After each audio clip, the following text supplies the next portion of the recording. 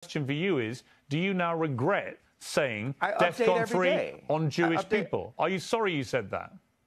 No. I don't think it matters. You should be. Absolutely not. You should be. Absolutely not. Yeah, but yeah, you should be. Absolutely not. When you insult the Jewish people and say you're going DEFCON 3 on the Jewish people, that is as racist as anything you say you've been through and any pain that you've experienced. It's the same thing. Racism is racism. And you know that, I think, don't you?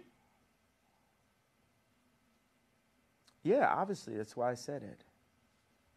So you said it knowing it's racist? Yes. I fought fire with fire. Okay. I'm not here to get hosed down. At least that's It's a honest. different type of freedom fighter. You know, I will say I'm sorry for the people that I hurt with the DEFCON, the confusion that I call. I feel like I caused hurt and confusion.